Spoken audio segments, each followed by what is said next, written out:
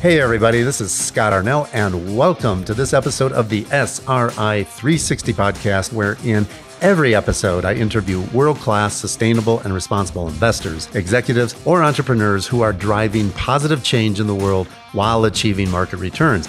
And I do this in order to bring you the lessons that they've learned along the way from their investment activities and their experiences, and to find out what they are actually doing and how they are doing it so that you can have better insights into the different SRI investing strategies that are actually being done today and what they're actually doing right now, and doing it across many different asset classes. And hopefully this will help you invest in a more purposeful way and to invest for positive impact for a better world through your investment activities.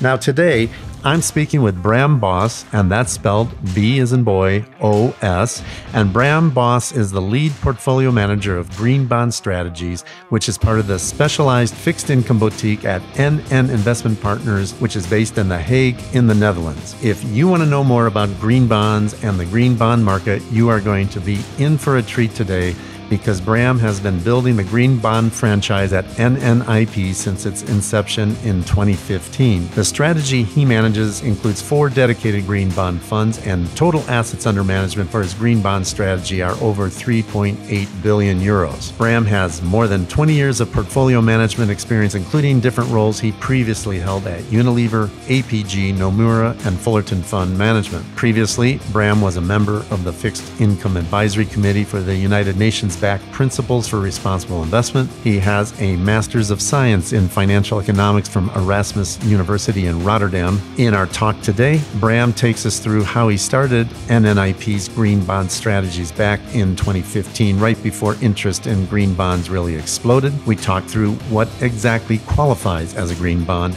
and what doesn't. We talk through who were his investors originally in the beginning and how that has changed over time. We talk about the ring fencing of proceeds from green bond issuances and the follow-up and engagement activities he does with issuers post-issuance. And we talk a lot about the transparency he strives to achieve through green bond issuances. Bram talks a lot about how he analyzes issuances and determines whether or not to invest. He goes through some good examples of projects he has financed through green bonds, as well as some that he has invested in that turned out to be disappointments. He speaks about the benefits of investing in green bonds and the risks that are unique to green bond investors. He discusses the issues around green bond standards, or lack thereof, as the case may be. And of course, we get into greenwashing, and we talk about a whole lot more along the way. My conversation with Bram was insightful for me. It gave me some real clarity on this market, and I think you will find it interesting too. And now, please meet Bram Bos.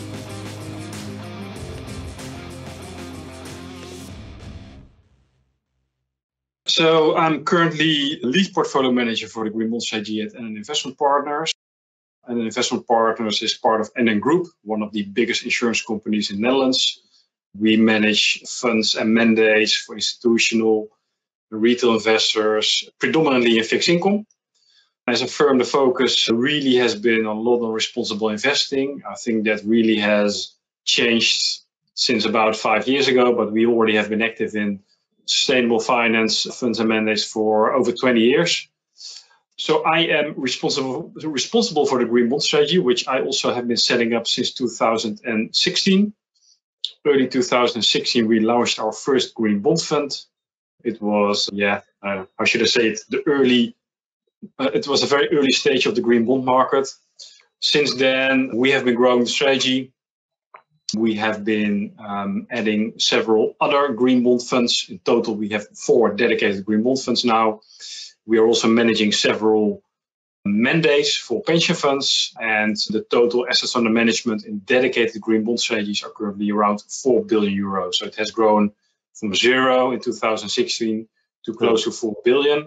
Just to give you a little bit more color, when I get every month an overview of all the RFPs from clients across NNIP, and by far green bonds is the highest product in demand at the moment within NNIP, by far, from everything what we're doing, also compared to other regular strategies. So it's very typical of how demand for sustainable finance is currently really exponentially growing. And I think that is also the case for green bonds, but also other strategies are growing very quickly on our side in that space. Just to put things in context, to get a little more about your background and the path that you came to you went to university. You Yeah. were raised in Netherlands and educated there and so forth. Yeah, so I was born in the north. Most of my youth, I was in the north of the Netherlands. I studied in Rotterdam at the Erasmus University. Yeah. When I graduated, I started to work at APG, the largest pension provider in the Netherlands, managing currency portfolios. I did that for about 4 years. Then I moved to Singapore to take a job over there for Fullerton Fund Management, which is a subsidiary of Temasek Holdings. Don't know if you know Temasek Holdings, but it's one of the two big sovereign wealth funds in Singapore. How was that? Yeah, it was great. It was a great experience. I was the only Caucasian working among Asians, which particularly in the beginning was really challenging. It's a very different culture, different environment, but it was such a great experience in the end. And I really learned a lot, also from other cultures, also from my own culture. What time frame was that? I moved there to 2005 and I left in the end in 2011. So a bit more than 5 years. Wow. And then you lived through the whole Great Recession thing there. But then the call back to the Netherlands, huh? Yeah, I moved back to the Netherlands. In the end, Singapore is quite far from the Netherlands. And I always had the idea, if I have kids, I want to raise them in the Netherlands. And so we moved back in 2011 when I had 2 kids. Yeah. Started to work for Unilever pension funds, managing several fixed income portfolios, monitoring and selecting external fixed income managers. That was actually the first time I really got in touch with sustainable finance. As you maybe know, Unilever is one of the corporates which has been very prominent in terms of sustainability. I think they launched the Sustainable Living Plan really in the early days of sustainable as a theme for corporates. So they were really a front runner on that space. Yeah. So I started to get in touch with that. I started to manage the portfolios in a more sustainable way, adding green bonds, trying to add companies which did better. And then in 2015, I moved to NNIP Investment Partners to set up the green bond strategy. I think that was a very nice opportunity to go there. I already had some experience in terms of the green bonds and sustainable finance, and I think that was something they were looking for. And I got given that on day one, not having any idea at all whether or not it would be a success or not. Yeah. But I think it turned to be quite a strong momentum so far. So it's been a great experience. I started on my own. I've been building up the team. I think we have now 5 people working full-time on green bonds here. It's one of the biggest green bonds team in the world. And it's been a great journey also in terms of personal development, I have to say. Because this is the first time I'm really selling the products also commercially, facing clients, doing presentations, etc. So it's quite an interesting journey. You're obviously a leading green bond portfolio manager. And I think at one point you also served on the advisory committee for PRI, for fixed income as well. So you're right in the main flow of sustainable and responsible investing. But you started out managing an FX portfolio, and FX traders, and I know because I used to manage a corporate book, not always known as the most philosophical thinkers. Not at all. They don't usually think about the long-term effects of, well, anything. And I can say that because I've worked in that. Take me how you got from there just mentally. Yeah, that's a real. I think only considers the long-term effects. That's a real good question actually. And a couple of months ago or a month ago, we also made a movie about our green bond team, and there were 2 different angles. I have a lady working in my team. All she breathes is green. She's something she always had wanted to do, but she never expected to be in finance. And for me, it's exactly the other way around. So I was always in finance. It was my dream to be in finance. And I turned to sustainable finance. So it's a very interesting mix of different people which we have in our team. So what triggered me in the end? I worked my last year in Singapore. I worked for a Japanese investment bank as a prop trader.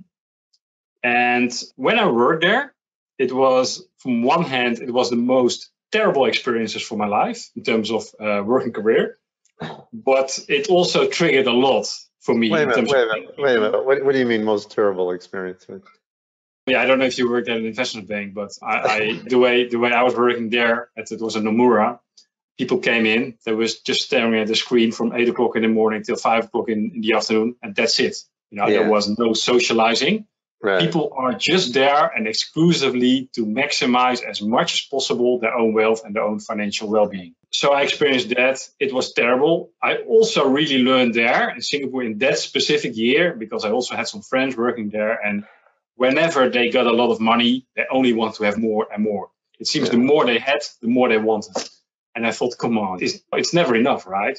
So I felt like, this is not what I want. Of course, I want to be successful in earn good income. I also want to do good at the same time. So that triggered me a lot. And that was also one of the reasons why I started to work at Unilever, where there was also a very strong focus on sustainable finance from one hand, and at the same time still doing the same things I was doing before, fund management. Thanks for sharing that. That's a big part of trying to understand why you're doing what you're doing. So, okay, now green bonds, it's a big subject, and we do have a limited amount of time. So I think you said your portfolio is something like 4 billion, and you said you have 4 green bond funds, and I think you just launched one recently, a sovereign wealth fund. Can you just give me a brief overview of the 4 different funds, and what are they and why are they? Yeah, so we have the first green bond fund, which was launched in 2016. It's an aggregate green bond fund combining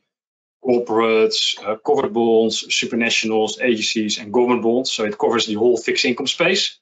Then we have a second green bond fund, which is actually similar, with the only difference is that we hedge the duration to only 2 years. So it's a short duration version. Okay. And I think in the current environment, where people are very worried about rising interest rates, that is for some investors very attractive. Then we have the third green bond fund, which we launched in 2020, which is focusing only on corporate green bonds.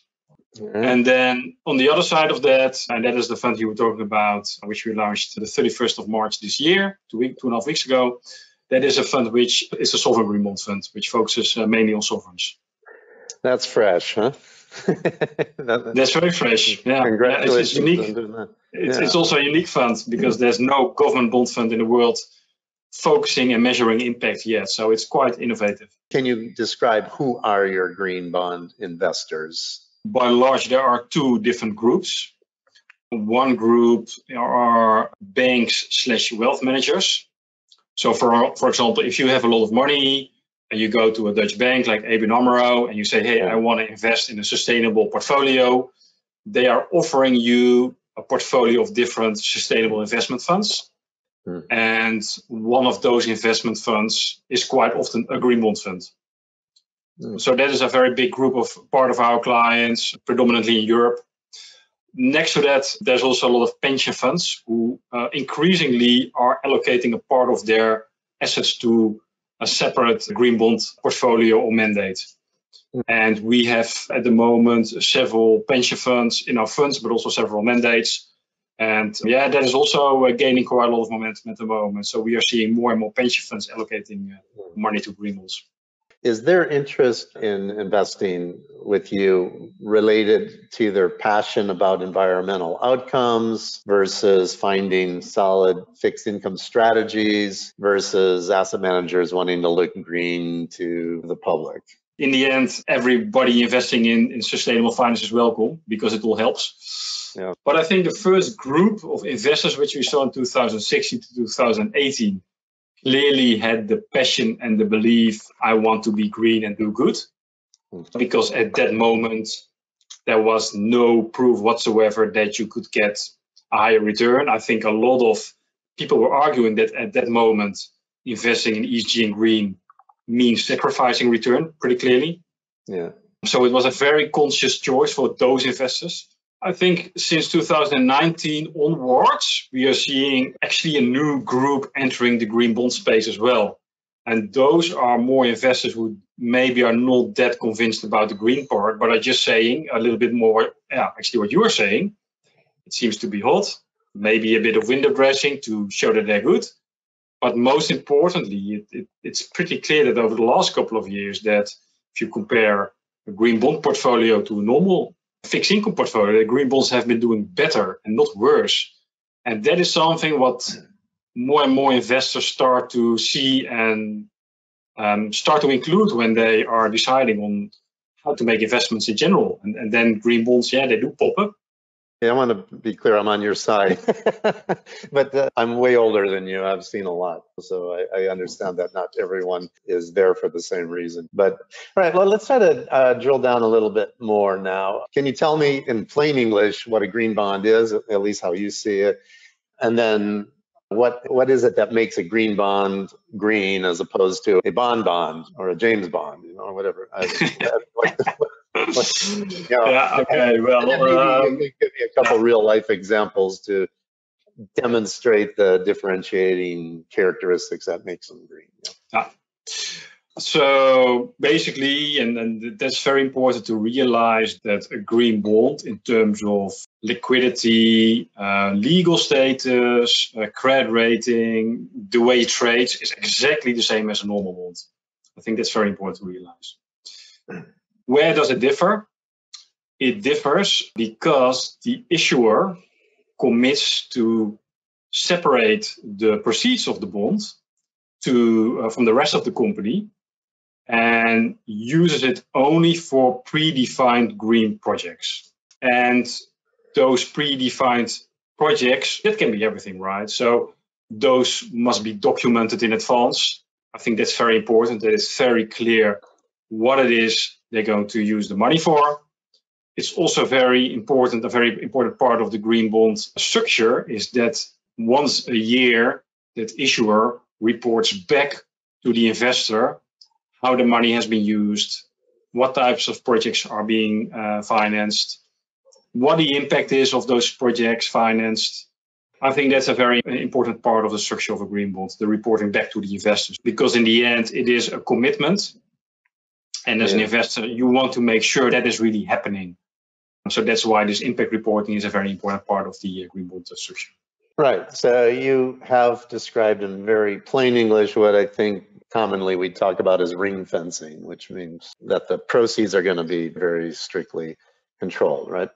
So that's the main differentiator between a regular bond that just is going to be used for general corporate needs. So can you give me a couple examples of corporate or sovereign use of proceeds that you see would qualify as a green bond versus something that's not? Yeah. I think if you look at the definition of green projects, of course, there is a little bit sometimes a debate going on. What exactly is a green project? But there are some good international guidelines for this. The first one is the Green Bond Principles from the ICMA. We also have the Climate Bond Initiative taxonomy. And currently, the European Union Green Bond Standard is being developed.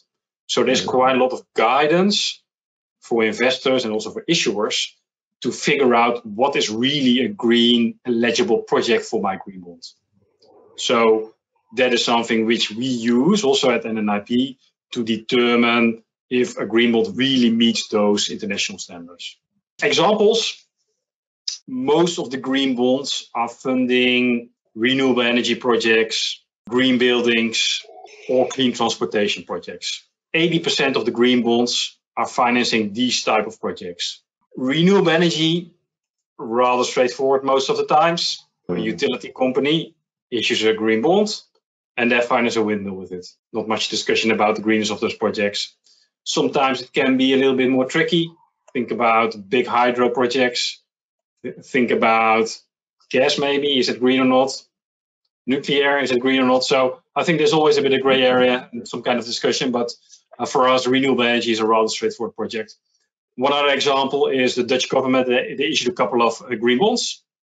As a country, in Netherlands, we are below the sea level. So a big part of that green bond is being used to build higher dikes and to make sure that all the dams are being well maintained, which makes a lot of sense for us as a country. Belgium, for example, also issued green bonds. They have mainly used the proceeds to upgrade and build new train infrastructure. And trains already have been around for a long time, but I think the reality is still that the more trains there are, the more cars you indirectly are taking off the road. So I think these are examples of projects which have been financed with the proceeds of green bonds. We always say money is fungible, right? And most of the people doing the issuance are typically large organizations or countries. But any organization is doing some things over here and doing some things over there. So one thing you just mentioned was power companies doing green, maybe investing in solar. But on the other hand, they may also be having either legacy coal-fired infrastructure or maybe continuing to invest things in between. Maybe you can raise some money over here using a green bond and maybe even at a lower coupon rate. Okay, we'll do that. And then go to the public market over here. So tell me, how good is this ring fencing, this control of the use of proceeds? How real is it? Yeah, I'm trying to get from the theory to how do you control that? Because we all know how things go. Yeah, I think that the ring fencing of the proceeds and allocating to the right projects, etc., is all quite okay. I don't think that there are a lot of unexpected things happening. It's most of the times very predictable what companies or treasuries are doing there. The question still remains, okay, Shell invests 20 billion in fossil fuels. They have a 1 billion windmill park. And now they're going to issue a green bond to finance this windmill park, while at the same time still spending 20 billion in fossil fuels. Yeah. How credible is that?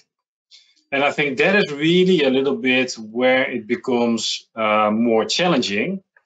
And that's also why I think I have a job, because that is also within our green bond strategies are trying to do. We try to avoid greenwashing in the end, right? Yeah. So we want to make sure that whenever a green bond is being issued, there's alignment between the projects which they're financing and the broader strategy of the company. That's crucial. That's crucial. And that's also why we are saying that the greenness of a bond is not only determined by the projects which are being financed, but also by the broader ESG strategy of the company and their transition story and the targets which they're having. So that part is really very important. And again, that's why we think we have a role in the market to play to protect that green bond label. And that also means sometimes that we are rejecting green bonds because we think they're not green enough or not credible. I would not say the word greenwashing because in every country there's different standards and in the emerging markets the standards are different. We're just saying that we have high standards. And I think about from all the green bonds which we are monitoring globally, and I think currently that's around 800 green bonds, about 20% is not meeting our standards. And again, that does not mean that it's greenwashing, but it's just not meeting our dark green approach. And that's where we draw the line. So in the end, it's your standard. And in the end, there's no universal standard. Scott, this is probably also what you have experienced in the sustainable finance market. There's nowhere one definition. Yeah. Everybody has its own preferences. And in some countries, like in Germany, they're phasing out all nuclear. But in China, they're building nuclear to replace coal and they save CO2 because you can't breathe in the cities there. Different environment and different country. And so there are different approaches and different standards in different countries. So how would you describe the attraction of green bonds for investors versus traditional bonds? I quite often also get the question, why would a company issue a green bond in the first place? Because, they would, do those projects anyway. The way I see green bonds, it is the ultimate proof of what a company is doing. It's a transparency tool or a product. Because Unilever can say, hey, I have a sustainable living plan. I have the highest ESG rating in the world. But that could also just be because they have 20 people working on writing papers, policy papers. The question is, what are they really doing? And with a green bond, you really get transparency on the balance sheet of this issuer or company. You get insight in the projects and the way they work. And I think that is really the main function of the green bond market, proving what companies are really doing and saying. And that's also why blindly looking at ESG ratings, in my view, does not make sense at all. You don't go far enough. You have to go further. And that's why the whole use of proceeds concept for a green bond and actually also for a social bond is very powerful and makes it also very tangible for a lot of investors because they can almost touch the projects. So they really get the idea that they're really contributing positively to those projects which they almost can touch. They can almost find them on the map and pointing at them, yes, I'm financing that project. And I think that is also what makes it very attractive for a lot of investors. So you see it as providing more transparency into what they're really doing. Yes. But then I guess it depends on what they are really doing. Why is it more attractive? Is it just attractive from a transparency perspective, or is there a performance aspect to it, or is there so many other dimensions to it that if you had the choice between green bond and traditional bond, what would you do?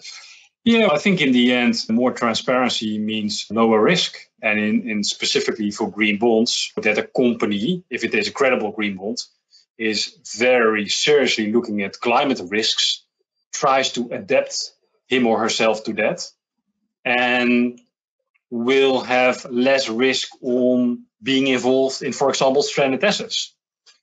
So I think the companies and issuers who are active in the green bond market are more forward-looking, more innovative, less exposed to climate and ESG risks, and therefore, from a risk point of view, more attractive. But I would also say from a return point of view, should perform better than companies who don't. So I think that's really how we are seeing green bonds, and the quantitative proof starting to become more and more in line with this philosophical view. And what does that mean? When you say the quantitative proof, like what?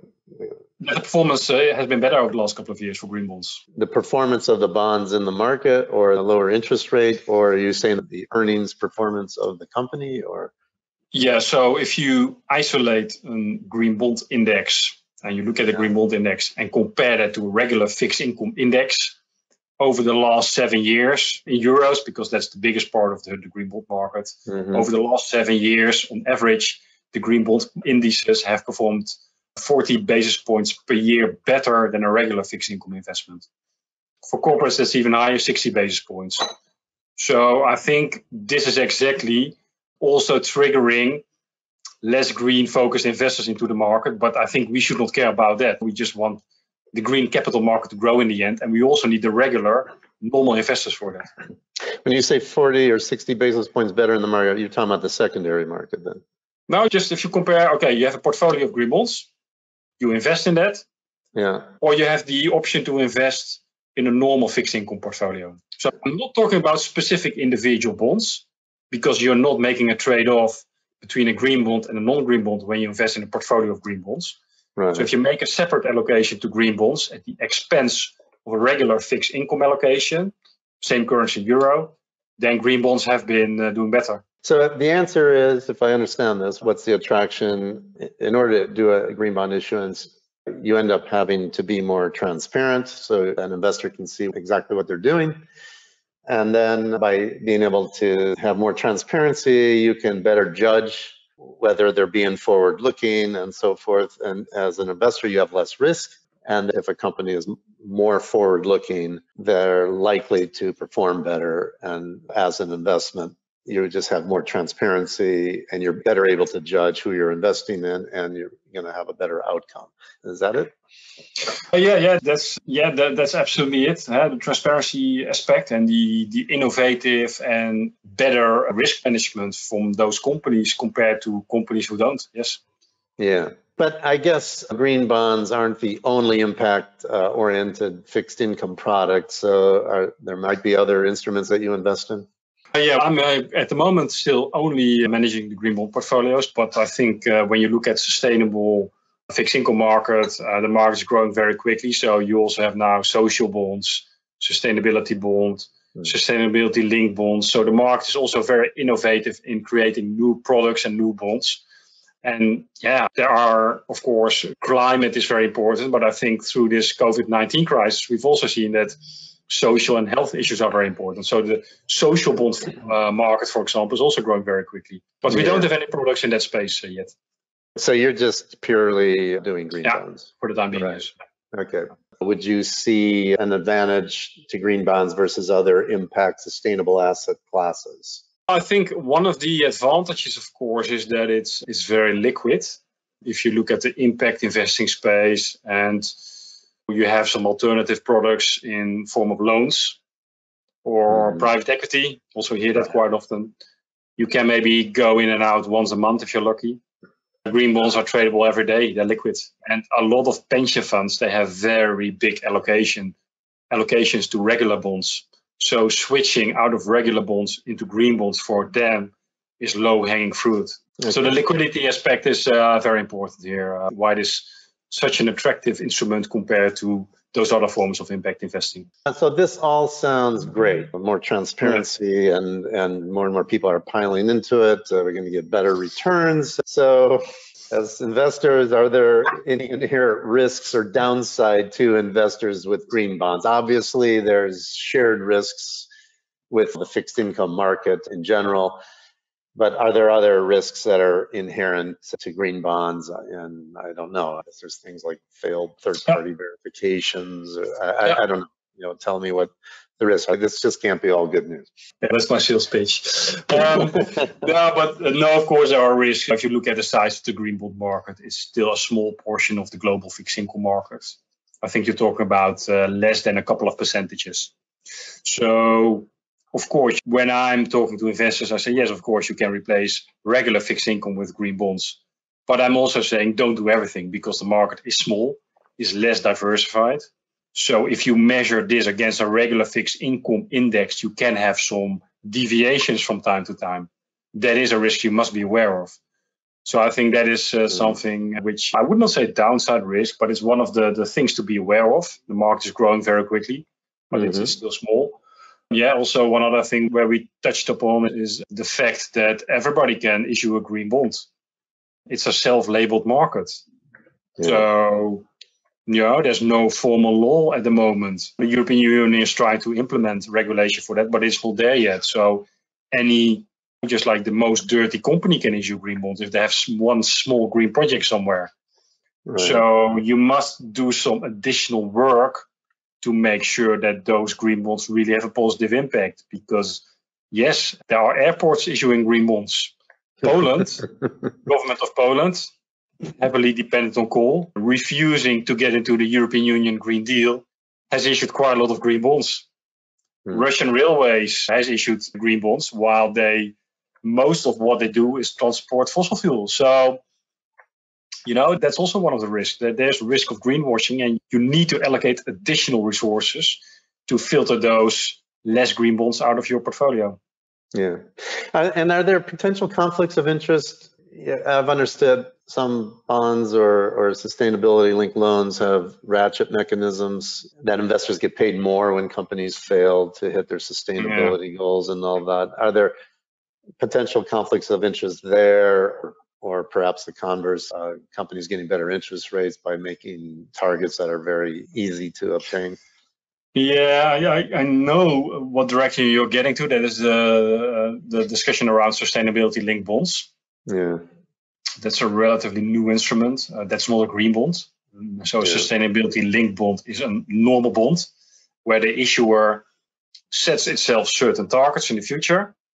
And if they're not being met, they're being penalized by a higher coupon, which they have to pay for investors. That market is still in its infancy, far behind the green bond market, because it's really lacking standards at the moment. Personally, I also think that the incentive is wrong. The structure we're talking about is companies are being punished if they are not achieving something. But I'm very much of the view it should be the other way around. You should reward companies if they achieve something positive.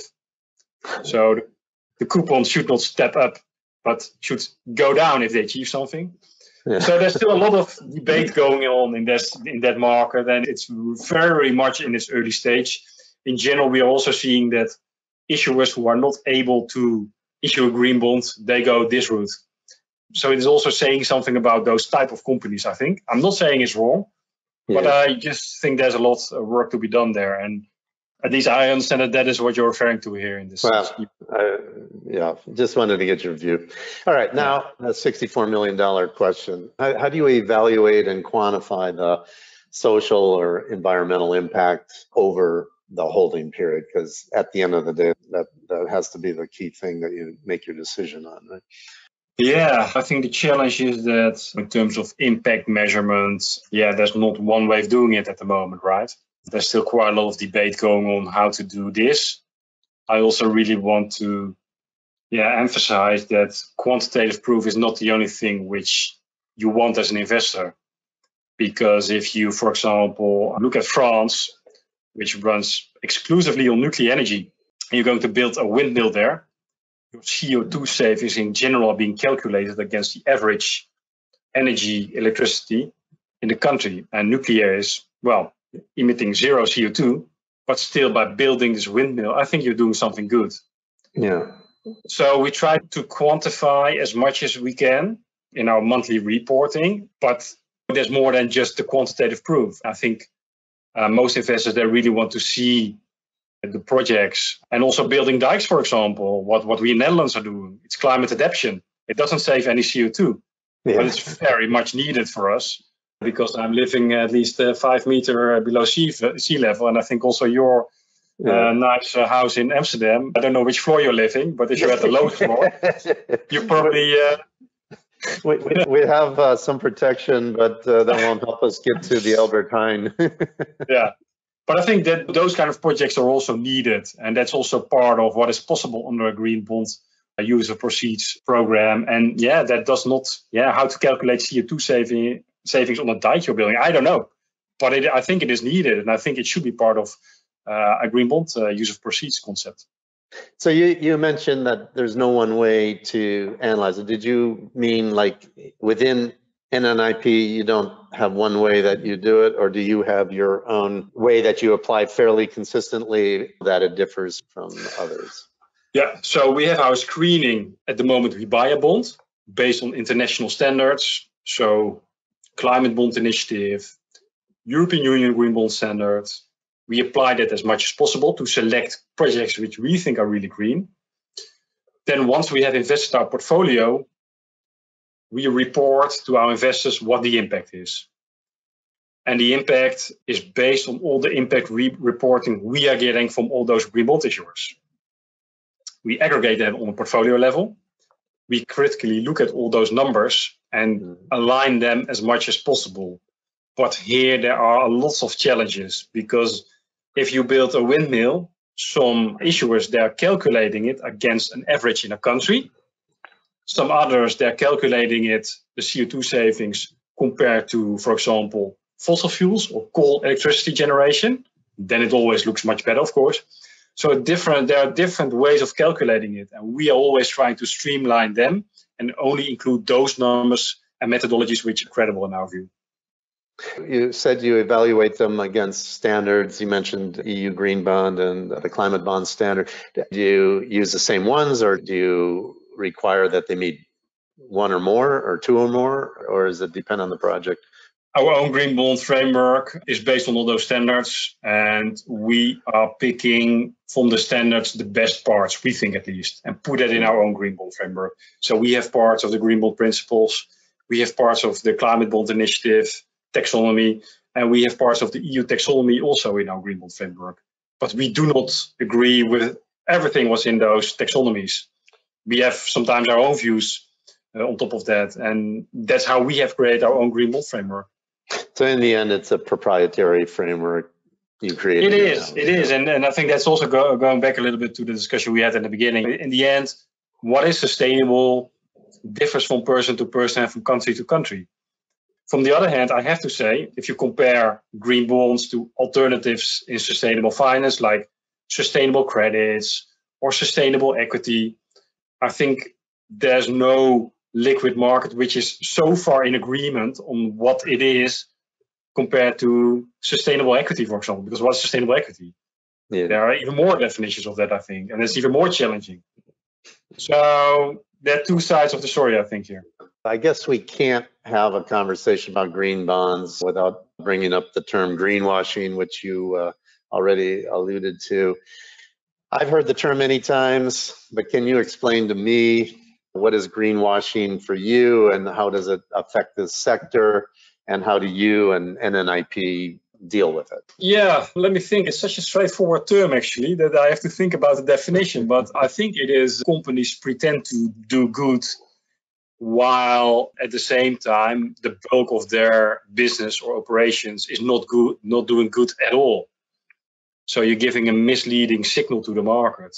And again, I think that is for us something what we really try to filter out. That is, I think, one of the USPs which we are giving to investors. And how do we do that? We don't look only at the green projects which are being financed, but also take in consideration the broader strategy or the broad direction of the company. I think that's really crucial to avoid greenwashing. When a new green bond is being issued and we see it from day one that it's not meeting our standards, we flag it as non-green and we are not allowed to buy it. Sometimes it also happens that we have a bond in our portfolio which finances nice windmills, but the company suddenly starts to do something non-green, something very dirty. That can happen. It doesn't happen too often, but the risk is, of course, always there. A company can also change course. When that happens, we have a formal process in place to first start engaging with this company. If this does not help, we downgrade the green bond to non-green and we sell it from our portfolios. And that is also something which probably shows that we are on top of everything. And you have to keep on screening those green bonds, not only at the moment you buy them, but also once you have them in the portfolio, you have to remain critical and you have to keep on monitoring how those proceeds are being used, but also what the company is doing. Obviously, it comes down to a definition. You refer to your standards all the time, but what are those standards? And for example, is something like a Generation 4 nuclear power plant something that's considered green energy or not? There's lots of different views on that part, but so we are working with different external providers to give us input. So, for example, we work with Sustainalytics, with ISS, with MSCI. We use all those sources of input for us to do our analysis. We also look at science-based targets, for example. And we all, by combining all those pieces of information and meeting the issuer in person, we get a fairly good impression how credible the green bond is and what direction the company is heading to. In terms of nuclear energy, it's a bit of a mixed view. I think we do not invest in companies building new nuclear plants. That is formally being excluded from our green bond portfolios. But I also would say that it's not really by definition bad nuclear. So I rather phase out all coal at the expense of nuclear than shutting down all nuclear and building coal plants instead.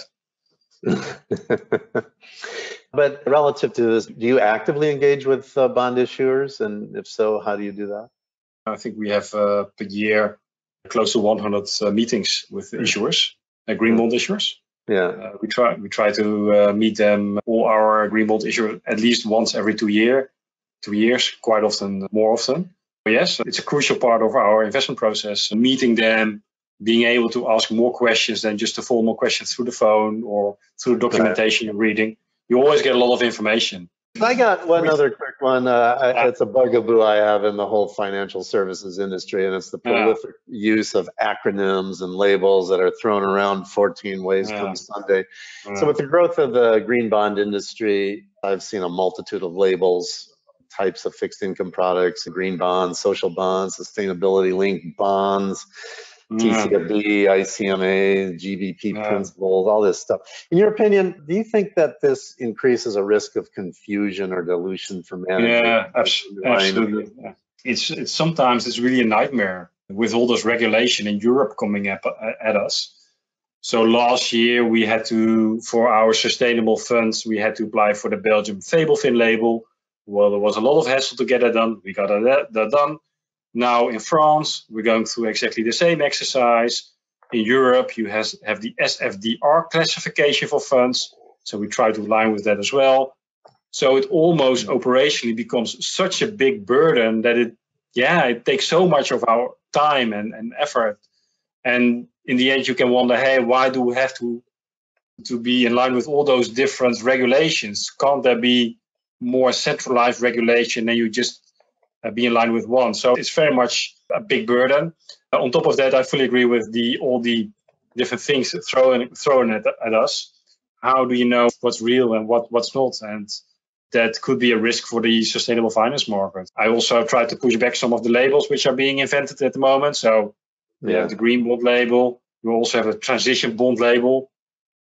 It's ridiculous. You have the sustainability linked label, which is still in its infancy. Yeah. We also try to steer the market a little bit in the direction, okay, it's good, but let's not over-innovate, because then you push people away again. So we have to balance between the two, I think. The next 10 years could be the most important decade that may determine the long-term health of the planet.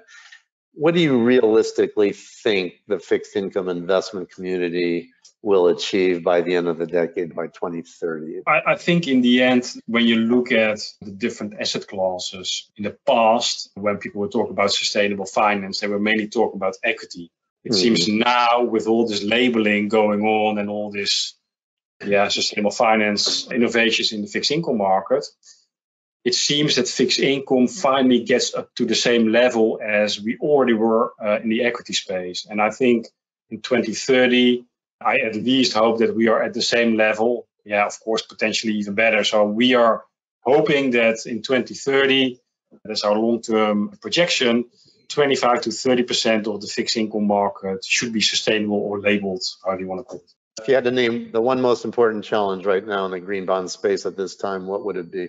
It's what we discussed before. It's the Labelmania, as I call it. The over-innovation in the labeled bond market. What do you know now about green bond investing that you wish you knew in 2015 when you showed up at NNIP? Good question.